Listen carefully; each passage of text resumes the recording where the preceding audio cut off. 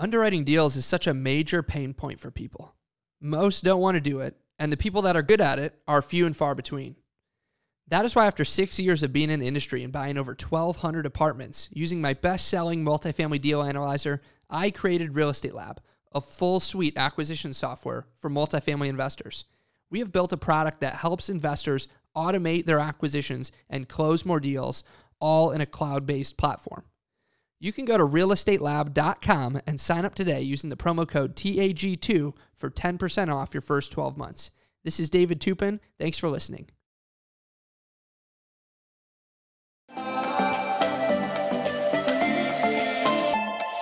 Welcome to the Apartment Gurus, where we dive deep into all things multifamily investing.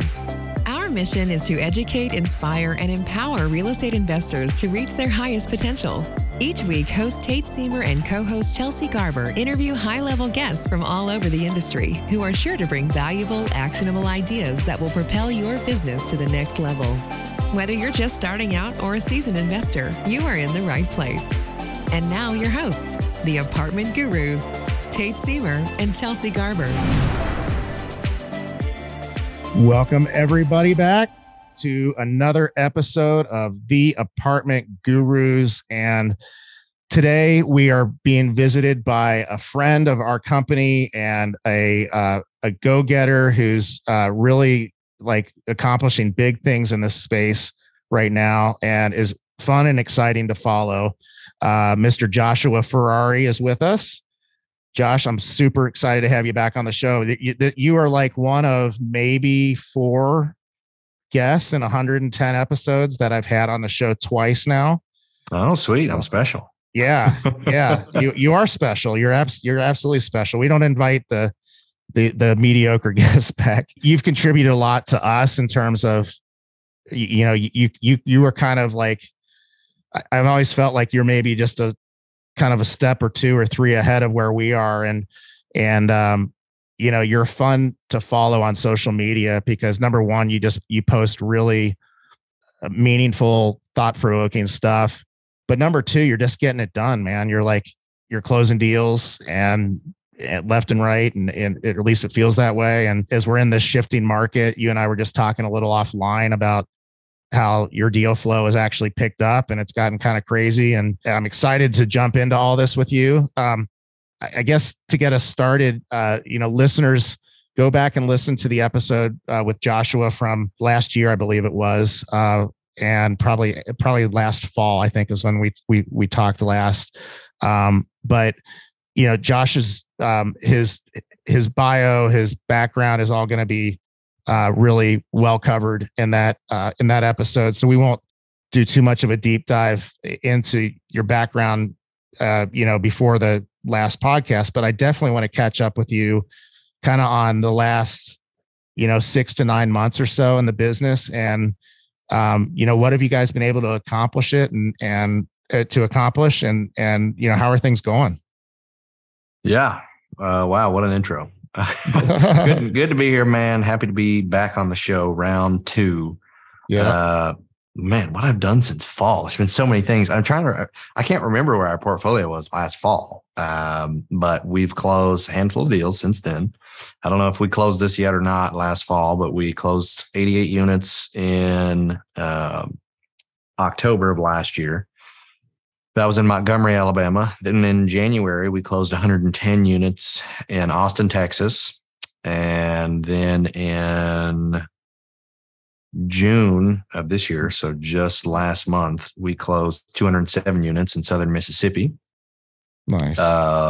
And we've got a 150 unit RV park development deal under contract in Southern Mississippi. That was direct to seller, owner financed, 4% interest, 30-year amortization. It's great. And then we've also got a 300 acre parcel of land under contract in Franklin, Tennessee, which is 30 minutes south of Nashville. And that'll actually be a high-end luxury, like neighborhood community / social club development. Oh, nice. Very interesting. Single family structures or? That particular one will be single family. Yeah. We're partnering with a developer that's all they've done for 30 plus years and they're local to the area. And, we're just kind of riding the coattails, bringing the capital and riding the coattails. Yeah. Yeah, well, that's exciting. So if my math is serving me well, you've closed over 400 doors this year so far, 400 units, and 150 in the pipe with the RV park. Does that sound about right? Yeah. And then we've got like 3 or 4 other deals we put offers on, but it's just LOI phase. That's probably another 30 million plus if we were to get all of them, which I'm sure we won't. But well, you might. You got to play the game. That's right. It's a numbers game for sure. Yeah, and for listeners, like they say, you got to underwrite 100 deals for every deal that you get. I don't think that our business has reflected that, but it's probably at least half that we underwrite as far as doing the deep dive underwriting and getting the spreadsheet populated and that sort of thing. So for the 4 deals that Josh has gotten going this year and are working on the one and got the other 3, like you've probably underwritten a ton of deals this year. Would you say? Dude, just in the last 2 weeks, I've probably underwritten like 50 deals. Wow. Okay. Let's talk about this. So, and that's the broker relations game that's serving you in that way. That's all brokers. Yeah. Some of the broker deals that they're sending me are quote unquote off market. Some they've already listed or they're getting ready to list it. So it's like a pocket listing. Right. No direct to seller. Yeah. Are you guys doing direct to seller still? No, we're not doing any marketing for direct to seller. We've only closed one deal that was direct to seller. It was the first deal we ever did. And that was because it was my mentor's deal. Okay. And then we've got the RV park deal was direct to seller. Mm-hmm. But that was literally like the most flukiest, crazy conversation and opportunity that just presented itself. I called 6 people, 6 RV parks, because we were thinking about buying another RV park in the same area. And so I was posing as someone with an RV, calling different RV parks in the area, wanting to know what's the seasonality like? What are the rents like? Is there any downtimes? What kind of amenities do you have? Just trying to scope out the competition, so to say. Yeah. And the 6th guy I called somehow grabbed on to the fact that I was not someone with an RV and that I was looking to buy an RV park somewhere. I have no idea how he figured that out, but he told me about this other piece of land that he had. He was 74 years old, told me about this other piece of land he had that he had for like 5 years, and he's wanted to turn into an RV park to add to his already RV park that I was calling him about. And he's like, I'm just too old. I don't have the time. I don't want to worry about it anymore. I'm like, oh, would you be interested in selling?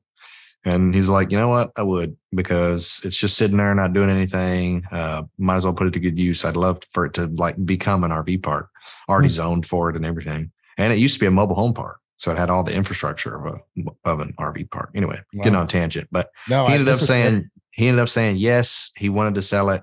He had a number in mind immediately on that call. And then we worked owner financing in the call as well. So he was willing to owner finance 51% of it at 4% interest rate, 30-year amortization, 10-year term. So was that your idea or his? The owner financing? Yeah. That was my idea bringing it up. And then he didn't even bat an eye. He said, absolutely, I'd be willing to do that because that's how I bought it. Wow. Okay. So he already had his head around this concept.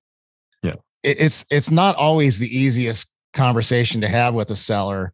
And I'll be honest with you, like as of yet, we really have yet to work the subject to seller financing concept into our sales or into our acquisitions. And a lot of that is because we're buying deals that are either on market or kind of barely off market where there's still other players at the table. And we've been in a seller's market where everybody's looking to really cash out. But if you present this idea well, and you present it in a way that is easy for sellers to understand, this can be a tremendous tool for getting deals done that you otherwise might not be able to, or even paying more for a deal than you otherwise might be able to. I mean, a 4% loan is tremendous in this environment. That's 2 points lower than anything else you're going to get.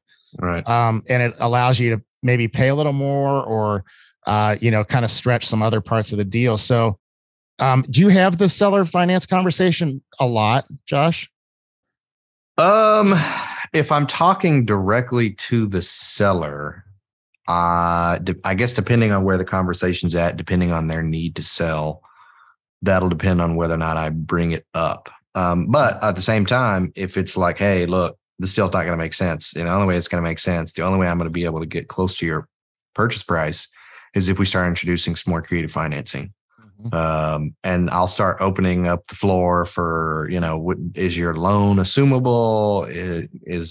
Would you consider holding a piece of it back? Like, we're going to need about, whatever it is, $5 million to close this deal. Would you consider owner financing just the $5 million and you'll get the rest of it at closing? Yeah. So then it's like a no money down deal. Just trying to get a little creative with it. And that just comes from the experience of understanding how the debt cycle and how all those different things work so that you can be educated when you're having these conversations. Yeah. One technical question just popped into my head. I thought I'd ask is it challenging to get a first position lender okay with a seller finance note on in the second position? As long as the bank is first position, they're not really too worried about who's in second, third, or whatever, because they know they're really holding the keys. So second position doesn't matter too much to them. Or you could even do like a promissory note or a personal guarantee if the seller is really antsy and doesn't really want to be in second position. You could do something along those lines. That's actually what we're going to do with the RV park. He's going to be in second position, and we're still working out the details of whether or not he wants us to personally guarantee that. But he'll be in second position. So since there won't be any first position, we're going to utilize the value of the land to get a construction loan to actually build out what we need for the development of the RV park. Yeah. And then for that, like the deal, getting it under contract, like actually the process of that, he didn't require us to put any earnest money down. Nice. No due diligence time frame. Wow. Just limitless. Get it done when you get it done. Just one of those like good old boy kind of handshake conversations. Like, hey, we've got it under contract. It's legal, but I mean, he could care less to follow the majority of like the timelines and stuff like that. He's like, look, just get it done when you need to get it done. Yeah. Yeah. And again, it's called creative financing for a reason. Like doing this sort of thing is, when you're dealing with a lender, an institutional lender, they dictate the terms of the loan. Like there's not negotiation really at all. They tell you exactly what they're going to do and they either will do it for you or if you say no, they won't. But, there were like, it seemed like there were 3 or 4 or 5 different aspects of the seller finance note that are, fully like negotiable, customizable, and like the personal guarantee and the interest rate and the due diligence period. Like you can really set things up for yourself as a buyer, very strategically in order to make things work. And like Joshua said a little earlier, like it allows you to maybe get into the price range that the seller wants, where otherwise you might not be able to. So it can be a great win-win. And, this is like fully, even though this is an RV park, you could do the exact same thing on a multifamily asset. That said, I'm just kind of thinking out loud here, stream of consciousness. But when you're dealing with brokers like you and I both are, we have a very similar model in terms of where we source deals. It's certainly not impossible or non-existent that a seller will carry a note. But it's a little different. Like the seller's gone to the broker thinking that they're going to likely cash out 100%. And so to introduce a note option, can work. Have you done that? Have you brought like in a broker deal? Have you brought the possibility of a seller finance note into the conversation? I've brought that up with a couple of different brokers, depending on the deal, and more often than not, they're like they either just kind of shrug their shoulders and they're like, probably not. He probably won't be interested, or if they're serious about it and they really want to represent me and represent the seller and actually produce every offer that's given, then they'll actually go back to the seller and have that conversation and then come back with me with a more definitive yes or no, instead of just thinking that they wouldn't agree to it.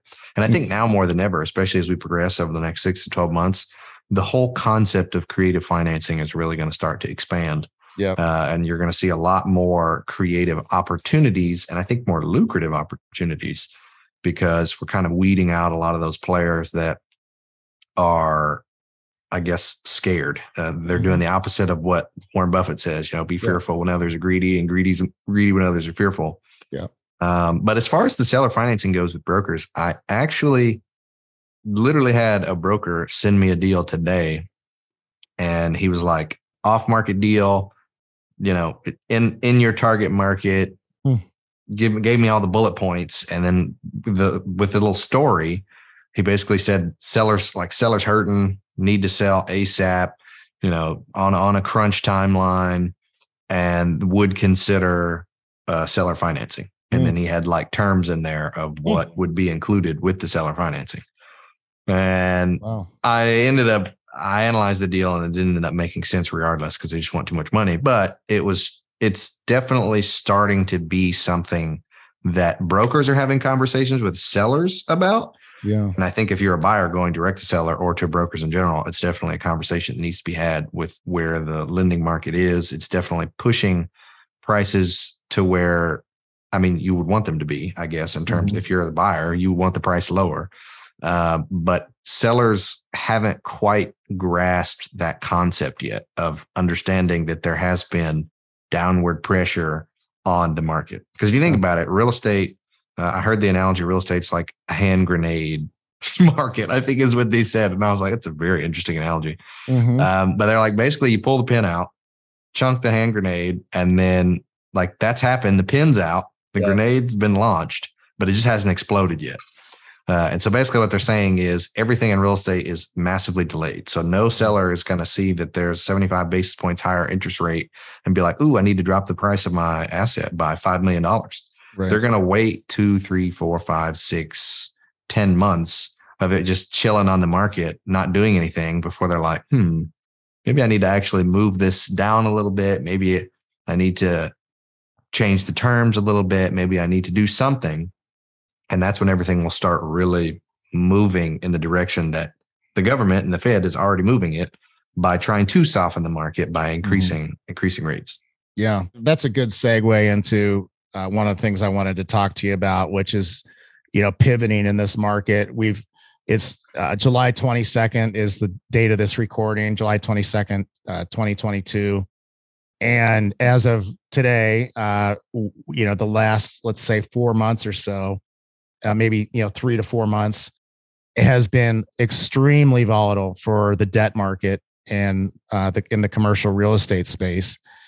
And that's, it's kind of a side note. That's something that I've never seen before. Where we've got the Fed raising interest rates by 3/4 of a point, maybe a full point next meeting, is what they're saying.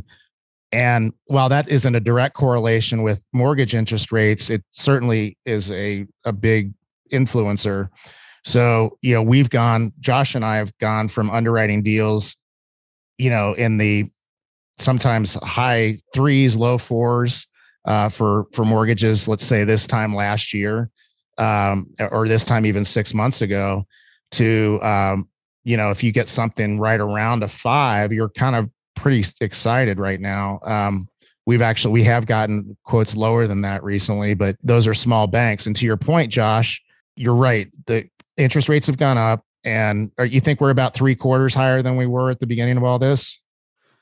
That what your estimate is?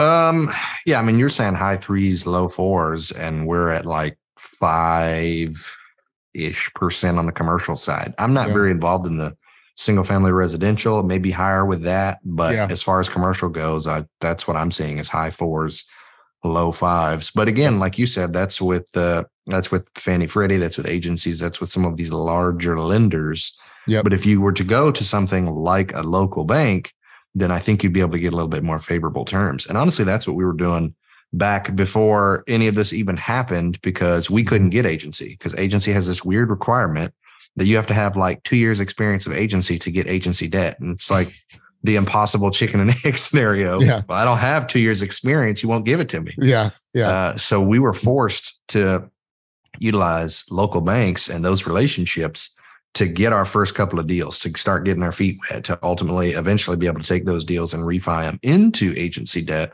which was going to start to give us that experience. So then potentially in the future, we would be able to get agency debt right off the bat if the deal made sense. But since we were able to build those relationships early on, and we've had them ever since we've been closing deals, we're starting to utilize those much more significantly now more than ever, because it's almost like a criteria. Like it's a necessity at this point. If you're wanting to get favorable terms for a new acquisition. Yeah. And the reality is that the banks, the local and regional banks, have been slowest to respond to these interest rate hikes. So, we got quoted on a loan that we're going to close.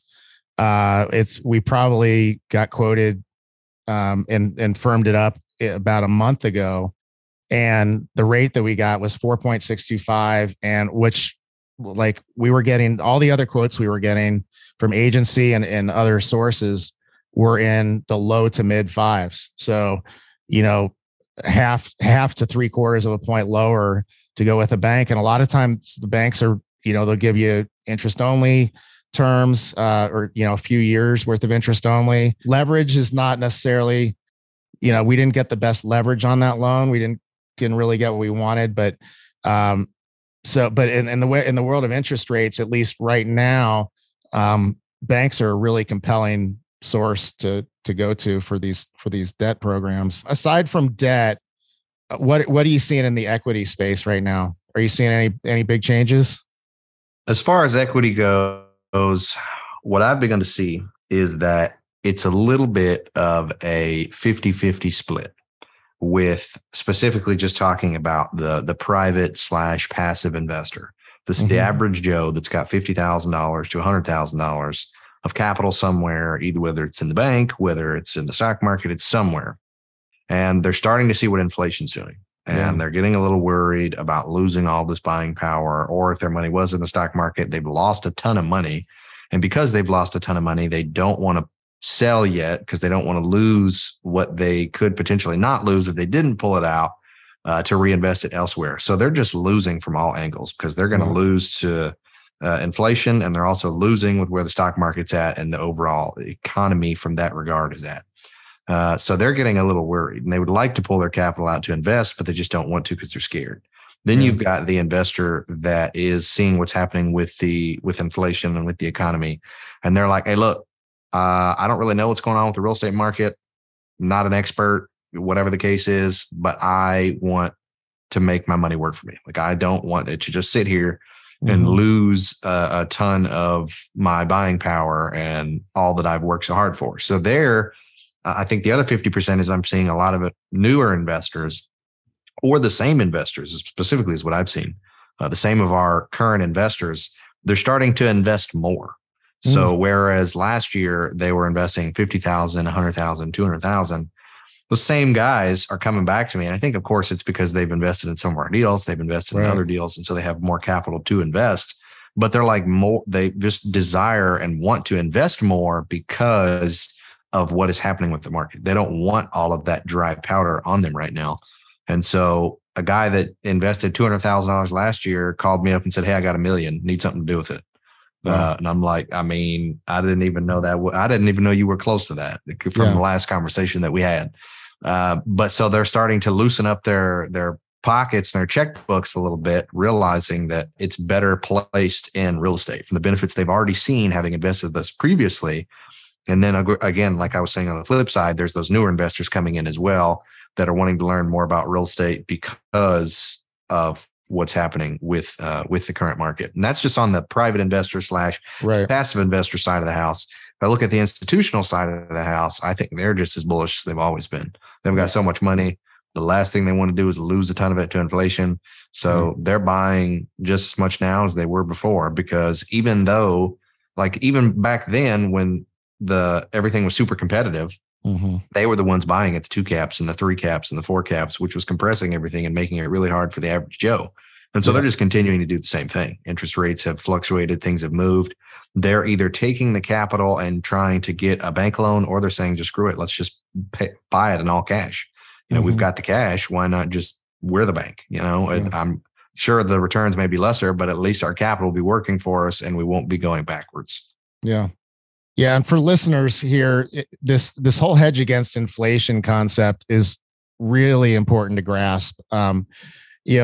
Basically it makes total sense, right? As inflation goes up, your rents go up accordingly. And that's in addition to any, forced appreciation that you're doing on the property through renovations and improvements. There's just going to be natural organic growth in rents due to inflation. And while not to get overly complicated, cap rates may also go up as people are paying less than they were willing to before.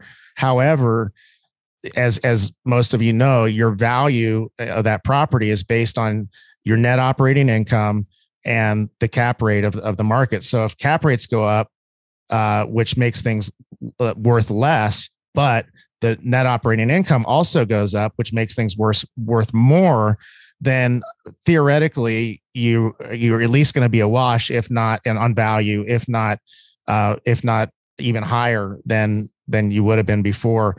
And inflation, obviously, it's a devaluation of currency. And so what you do when you invest in a multifamily asset or a commercial asset where rents are going up with inflation, that's the hedge, right? That's what's important to understand, is when you're talking to investors and potential investors and people that are interested in the business, this particular aspect of what we do is so valuable to investors. And, it's something that you need to be able to understand and explain in a way that's easy for the seller the seller, the investor to understand. Josh, one of the things I appreciate about you is you're good at making this stuff relatively easy to understand. You explain it really well. So yeah, hopefully I did a decent job at the hedge against inflation concept. Yeah, it made sense to me. Okay, I guess I already kind of knew it, so I don't know. Yeah, we'll have to ask the audience. Well, yeah. So what? Okay, so capital markets make total sense. I agree with you on the institutional side that we haven't really seen any change from them in terms of feedback.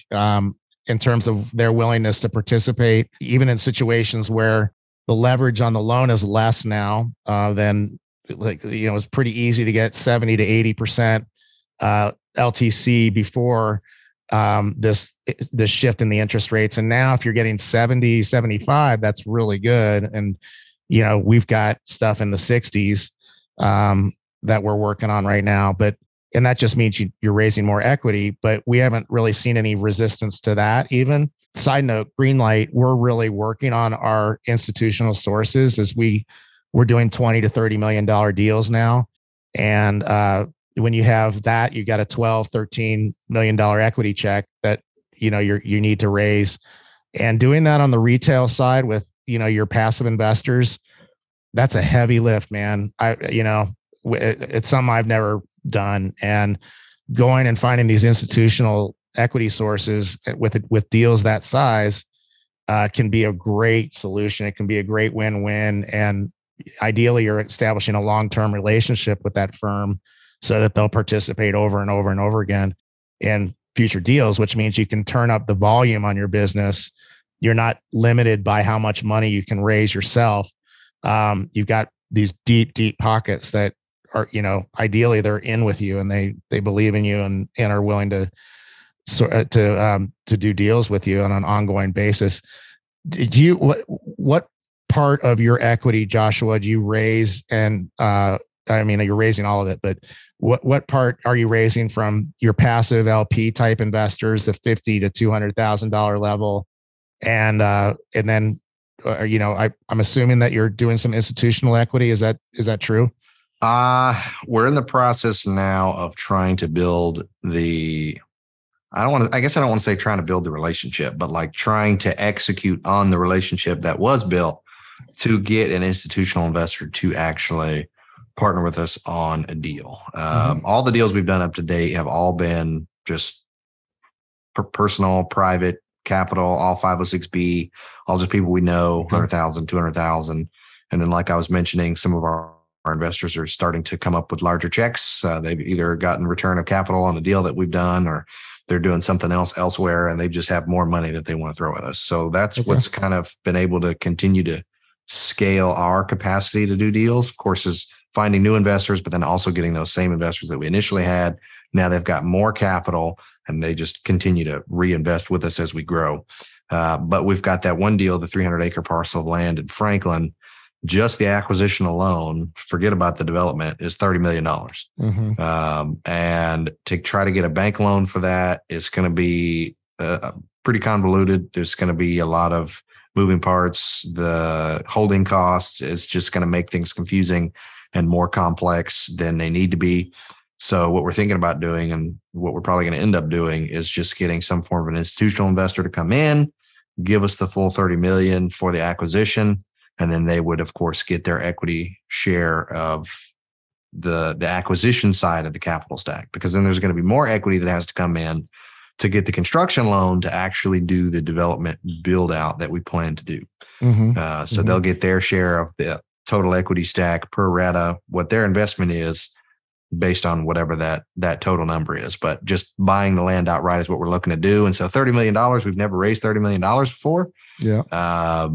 And so we could try to go to our investors, but I think we would tap out somewhere around 20 million probably. So, oh, wow. That's amazing. What we might do instead is, like I said, try to partner with an institution, just get one like single check to come in with that, save the rest of our capital for the other deals that we're doing, because this isn't our target focus either. This new development deal, this was a flaming opportunity that came about. We didn't want to pass up on it. So we're executing on it for a myriad of different reasons, mostly intangible, but also tangible. It's the biggest deal we've ever done. So obviously we're going to get paid the most that we've ever gotten paid on any deal we've ever done.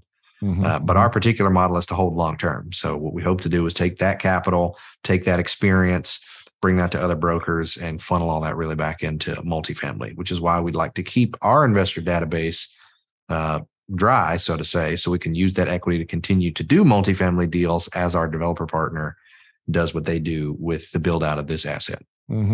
So smart, Josh. So your investor relations game, I mean, you said you thought you could raise 20 million from your current pool.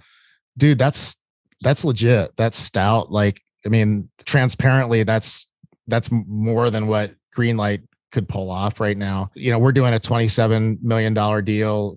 We're through due diligence, and our earnest money's non-refundable. And we're working with a life insurance company to bring 85 to 90% of the required equity. And then we'll raise the rest or bring in our own capital for the rest. But, you know, if you got the ability to raise 20, that's very impressive. What would you say it has like contributed to your ability to, you know, develop that stout of a pool that you could raise that kind of capital for one deal? I think social media is my biggest asset. Okay. Obviously, our personality, our drive, our work ethic, level of honesty, referrals go a long way with current investors that are already in your database that have invested with you. Even just getting them to draft up a little verbal referral that's just in text. But what really blows some investors away is if you have those investors actually create little videos, create them a little video about basically a review of you and your company, and how it's like the body language, the facial expressions, the new investor getting to see that person's face. They're just, I don't want to say blown away. I mean, some of them are, but they're enthralled with this concept, and being able to actually see them and be like, wow, okay, they really loved what they did and said they were really honest and blah, blah, blah. And so then those new investors are more eager to jump in. Yeah. And then, I mean, you and I both have a podcast. Podcast has been very helpful in terms of just credibility and expansion there. But social media is probably the biggest thing, like growing your brand. So doing the deals and all the other stuff is important, but then actually getting out there and letting people see your story, letting people follow you, try to be as active on social media as possible. Maybe not like annoyingly active. Like I don't want to post 7 times a week. Just don't care to. So maybe I'll post 3 to 5 times a week. I never post on the weekends either. It's always weekdays. Okay. So just try to be on social media when other people are on social media. And granted, some people are on during the weekends, but it's significantly lesser than work weeks. Yeah. And so I try to post like midday or early morning on the work weeks. And I try to post something that's, like you said at the beginning of this, thought-provoking or something very personable that's going on with me and our business and new deals that we're doing and new things that we're seeing and some form of knowledge that the average Joe wouldn't just have that isn't deeply entrenched in the business. And that just allows for other people to see that you're serious, because everyone always says when it comes to investor relations, the number one thing you want to do is you want to stay in front of them. And so that's why people started. That's why a lot of people start podcasts. That's why people do newsletters. That's why people do blog posts. That's why people send out like some form of monthly or weekly email to their investors just about whatever. And all that stuff works. It's great. But I'm going to be honest, it just fails in comparison to social media, just being out there on social media, because then you're in front of your current audience, you're in front of your current investors, and you're in front of a plethora of other investors. I mean, I fully don't understand the LinkedIn algorithm still to this day. But it's amazing that I can post something and in a 24-hour time frame, like 50,000 people can see it. And I only have like 4,600 followers. I'm like, I don't understand this, but this is fantastic, right? So just think about on your email list, if you've only got 300 investors on the email list and you're sending out all these newsletters and all these blog posts, and it's only going to the same 300 people every time, or take that same data, tweak it in just a way to make it a little bit more interesting, make it more personable, connect on a deeper emotional level with your audience and your potential investor database on social media, post that out there. Tens of thousands of people are getting access to that. And it's just out there forever for everyone to see. Some people are scared by that. They think that all their personal information is going to be out there. And you don't got to tell everyone all your personal information. But if you can be a personable individual on social media, I think you're going to be successful if you're a likable individual that's doing things that a lot of people like want to get involved with you for. If that makes sense. Yeah. Yeah. I mean, a couple really good takeaways there. Number one is be strategic about when you post. Quite frankly, that's not something that I've really been too careful about. Like if I've got an hour of free time on the weekend, I'll put together a post and shoot it out. I get home from a trip from the weekend on Sunday night, I'll do a post about it, and hadn't considered that, to be honest with you, as far as posting date and time. Also, the mix between the professional posts and your personal posts, like you do a good job with that, with sharing what's up with your family, what you're doing for fun, and then also sharing really high level, evaluation of the markets and, how you're doing deals and getting those done. And for listeners, find Joshua Ferrari on Facebook and LinkedIn, and probably Instagram too, I'm assuming. No, I am on Instagram, but I don't ever post. So Facebook and LinkedIn are probably the two best ways. These thought leader influencer type folks like Joshua are great follows for you to get a feel for like how these guys are doing it and what they're focused on and what matters to them and what current events are saying to them and that sort of thing. It's tremendous learning possibilities around that. So you want to, if you're resistant to social media, I kind of get it, but I would urge you to consider that if you're scared of social media, this might not be the space for you, because this is a very public space. Like everybody kind of knows what you're doing and knows who you are. And, you're partnering with people and, you're pretty visible really. I personally would just encourage everybody to really embrace the power of social media. Listen to some Gary Vaynerchuk, man. Like Gary V is, the public speaker and author that he'll tell you to post 7 times a day, not 7 times a week. Like, he's hardcore. But yeah, so big takeaway, follow Joshua Ferrari on Facebook and LinkedIn. So, okay. Other ways that you're pivoting. How's your underwriting changed over the last few months?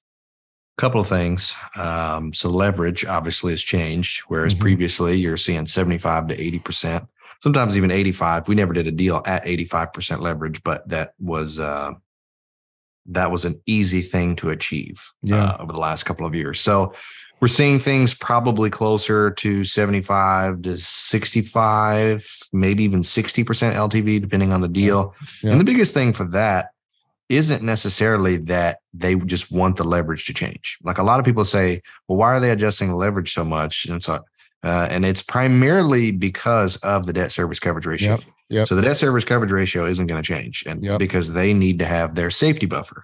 And the debt service coverage ratio is basically anywhere between 1.2 to 1.3 on average for most lenders. And if you don't know what that means, basically what it is if I've got $100,000 of, I guess, income coming in on a annual basis, what am I trying to say? If I was going to have a 1.2 or we'll say 1.2 debt service coverage ratio, I would need to be making $120,000 if my debt service, was 100, even more than that, because it's 1.2x. Anyway, I'm getting confused. I suck at math in my head, for those of you that don't know. But anyway, right. I think you have to. I think the 120 compared to the 100 was right. But anyway, yeah, it's your typical bank or lender requirement is like a 1.25 DSCR, and that's like you said, when interest rates go up, the DSCR comes down. So it's the leverage, it's obviously the interest rates changing, and you never really know what that's going to be. Still seeing 30-year amortizations. I don't see that fluctuating too much, but I think a big thing that we're noticing, specifically in the Gulf Coast, and this might be interesting for your listeners, anyone that invests in the Gulf Coast or is interested in investing, these catastrophic areas down here, Louisiana, Mississippi, Alabama, Florida, for some reason, over the last 5 years, there has been significant insurance payouts from a myriad of different storms. And I couldn't tell you how many insurance companies were down here, but I know it was a plethora in order to keep things competitive and keep the prices where they were. But literally in just the last 6 to 12 months, all but 3 companies have decided that they are no longer going to insure properties in catastrophic zones. Only 3 of them actually have the capacity at this point to do so, because the rest of them have either gone bankrupt, they don't have enough money, they were paying way too much out in all these claims. And so they're saying, we're just not going to do it anymore. So if you want to get a single company to come in and do it, there's only 3 companies that do it. Or you can do some form of it's called like a step up or a master plan or something like that. But for one property, you could have one company come in and give you $2 million of coverage, then another company and give you $2 million, another company and give you $2 million. Then you have 3 companies. You've got a total of $6 million, but it's 3 different companies because they don't all individually have the capacity to give you the $6 million of coverage. And if you do something like that, your premium is even more significantly higher. Yeah. So that's not advised. The advised thing to do is either to get a master plan where you've got a myriad of different properties across the coast or across wherever, across your entire portfolio, and you funnel all of those properties into one master plan with one insurance company, because then they're going to take into account all the different locations to give you a discounted premium. But I'm getting on tangents now. What we've seen is that because there's only 3 companies now along the Gulf Coast, our premiums have 2, 3, sometimes even 4x on insurance premiums. Yeah. And it literally happens like overnight. Like the policy is about to come to an end on a property that we own in the area. And that company either says, A, we're going to drop you. Like I just don't even care to insure you anymore. Or B, your premium is, doubling or tripling. Like, whereas you were paying $40,000, hey, it's $80,000 now. You're just like, why, why is it so insane? Yeah. So that's definitely been a big thing for us. If we're looking at properties along the Gulf Coast and I'm underwriting a deal and they're paying, for the same example, let's say they're paying $40,000 a year currently in insurance. One thing you're always going to want to check too, even outside of this fluctuation here and what we're seeing in pricing, is you're going to want to make sure that that insurance coverage that they have is actually sufficient for what you'll need. So when you're doing the underwriting and they're like, yeah, they're paying $40,000. Great. We're going to pay $40,000. Well, what if they're massively underinsured?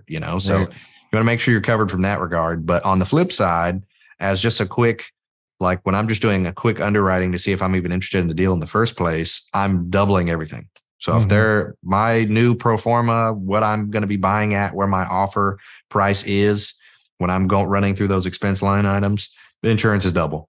Whatever it is, they're paying 40. Nope, I'm going to be paying 80 because that's just where the insurance companies are at right now. So it's definitely making things a lot more difficult to find deals that pencil out.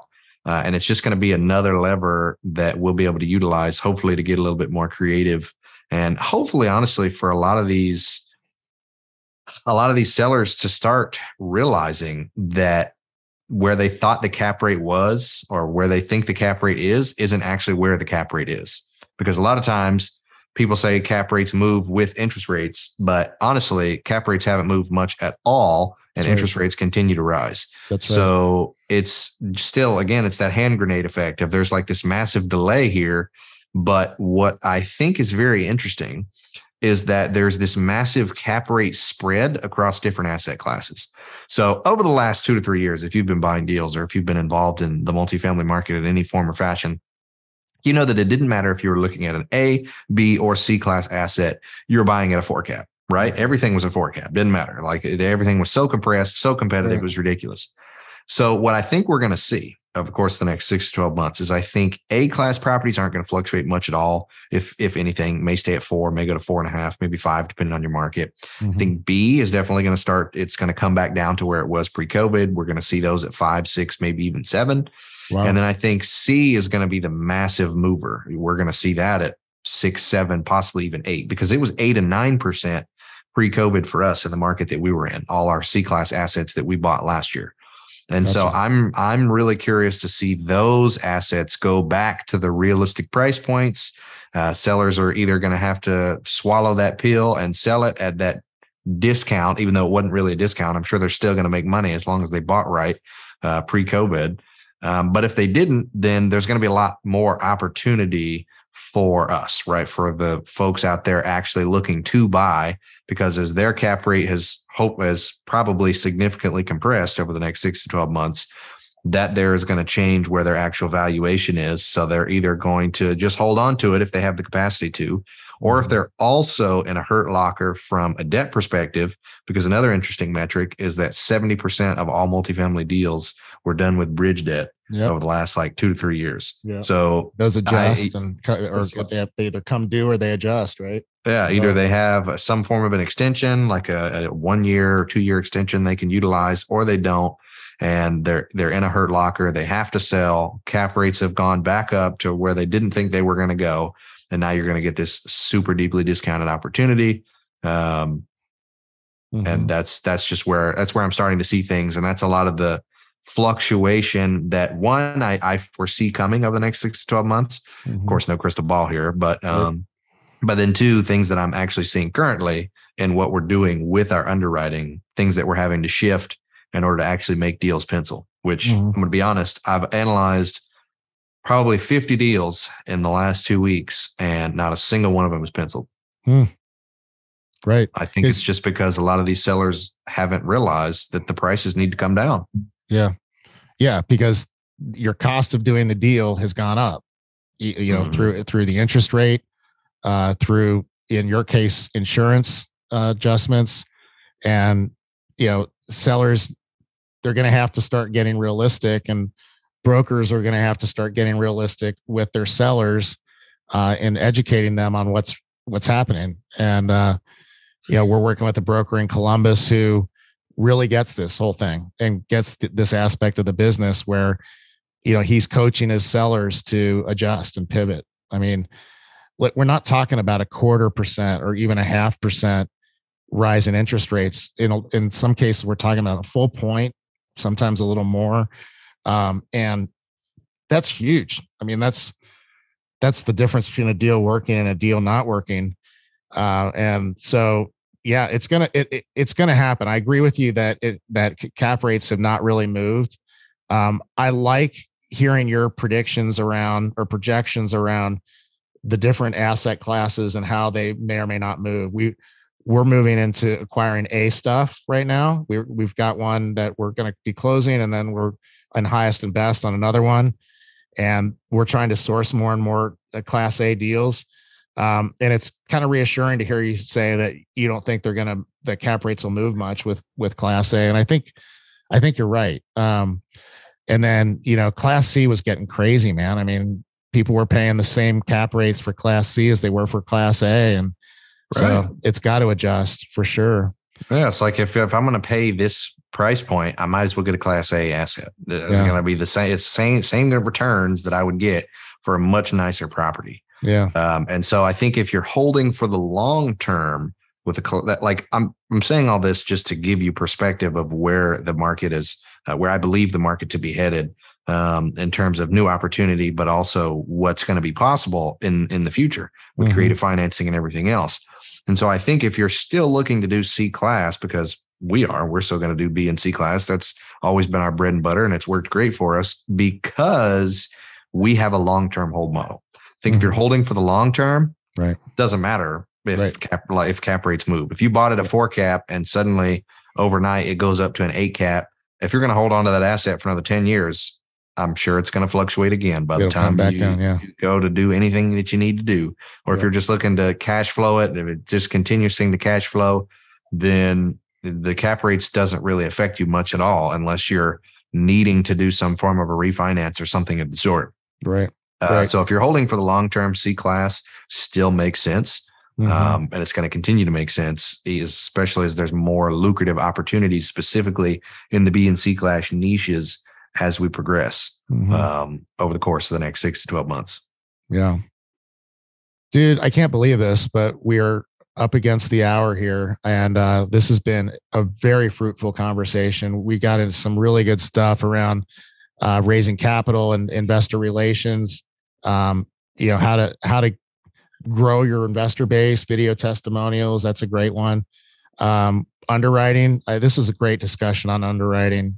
So you're a stud, man. I love hanging out with you. I love our chances to talk, and really appreciate your expertise, but also you've got a humility about you. I think that's very attractive to be around, and you're a good teacher, and you're passionate about what you're doing. So all those combine to make a hopefully very, very successful guy moving forward. And you're sure off to a great start in this space. And I mean, not even start at this point, you're well into it. So yeah, any final words, Joshua, for listeners or for me for that matter?